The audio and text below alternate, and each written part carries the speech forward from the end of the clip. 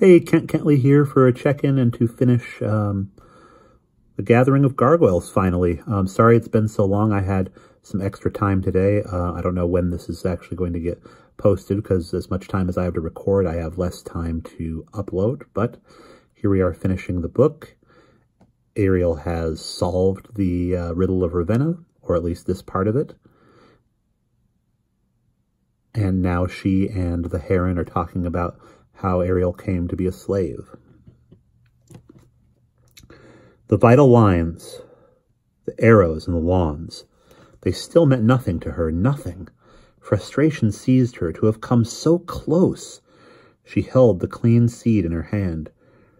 Turning now in dismay, she flung it into the fire, then drew the rest of the heart-shaped seeds from her pack and flung them in as well. I do not know why I have been keeping these, she said, or why the keeper bade me save them. But the words were no more than half-spoken when the gargoyles hooted and howled.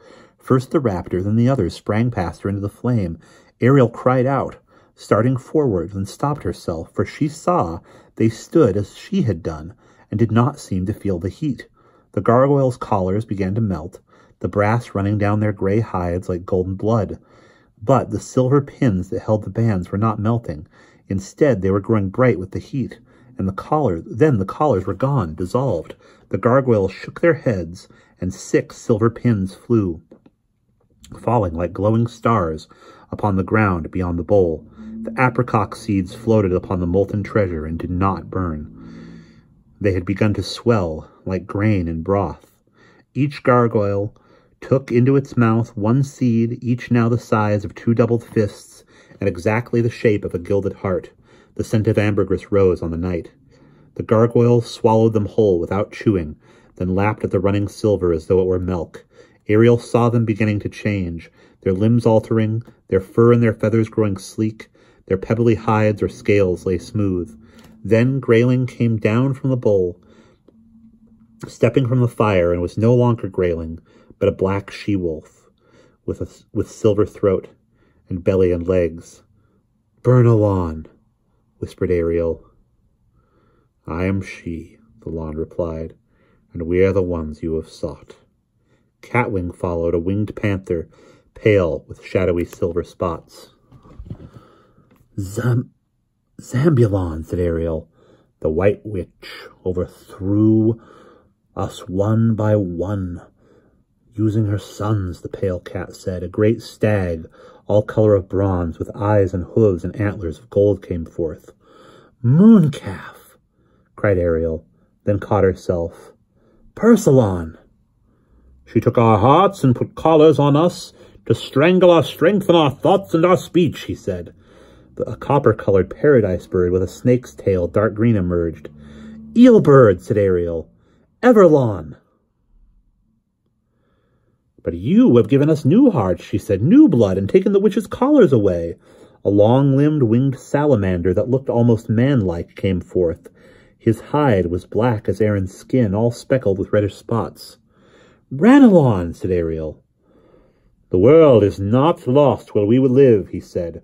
"We will gladly go with you to Isternus to serve as steeds against the witch." Ariel felt buoyed up, breathed in the night. A deep joy began to well in her, infusing her. "I have found them," she thought. "I did not fail, and the Lorelei is not yet won." Catching movement from one corner of her eye, she turned and saw Irolath standing in the temple door. His face seemed haunted in the flame's pure light. He stared at her as if he did not know her, and at the lawns. She saw the Duro now, too, kneeling beside one of the silver pins. Still it glowed. He tapped it with the blunt side of his pick, shaping it. His strokes became surer and more expert as the glowing pin flattened, razor-edged. "Strange metal that," he murmured, "very hard and keen. Ancient silver, I think they call it. No mortal fire could melt it, they say. Hot enough now, though to reckon one might make arrowheads of these." The last of the lawns emerged from the fire, a tawny griffin, formed like a griffalcon before, and a great cat behind. "Terralon!" laughed Ariel. She felt heady now, flushed with triumph. All things seemed possible. "We must hold a council of war in Isternus," the griffin said. But there are the free lawns yet to be gathered, said Bernalon. Marilon and Penderlawn and more, the white bird upon the knotted tree rose. I will bid them come to you in Isternus, she answered. Then spreading her wings, she sailed over the cliff's edge, away from over the steeps. Ariel gazed after the line of her flight, ghost pale against the night-shadowed hills. Haste, haste, the bird of paradise said. We too must fly. Ariel drew a little away, reined in her exultation now. There is a young girl in Purs, she began. I promise to return to her. The witch has already called her sons home, the panther warned. There will be war. We must make plans to assail her, and soon, Pursuant added, before the white witch steals another babe to give her 7 dark angels again. Irilath had come down from the temple porch. Ariel could feel him in the darkness behind. The steady cling of the Duro's hammer making weapons filled the night. Irilath halted. Ariel turned and drew back, startled, for the prince was holding out his hand. Come, Ariel, he said. Our task has only just begun. We must return to Isternus and hold a conclave of the lawns. Slowly Ariel went to him, eyeing him carefully, for still he gazed at her, as though she were some strange, astonishing thing. There was blood in her hair where Durna's spindle had struck him. There was blood in his hair where Durna's spindle had struck him. Without thinking, she reached to touch it, and to her astonishment he did not draw away, nor turn from her gaze. We must go by way of Purs, she found herself telling him, for Roshka and Aaron are waiting for me. Climb on my back, the griffin said, and Irilath lifted her, setting her between the Terralon's great buff-colored wings. Ariel searched her husband's face, but he was not looking at her now, though he no longer shrank from her.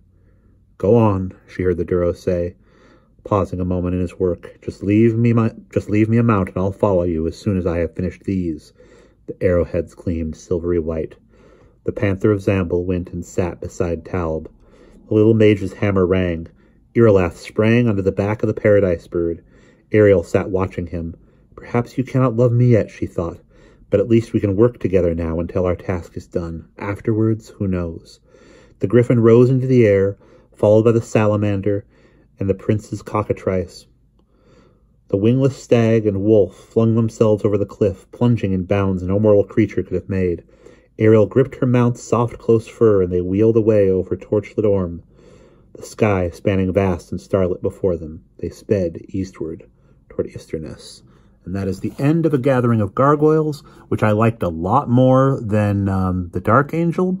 And I look forward to reading you The Pearl of the Soul of the World, which is the final book in the series.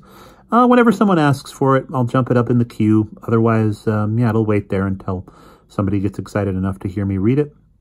I will see you in the next book.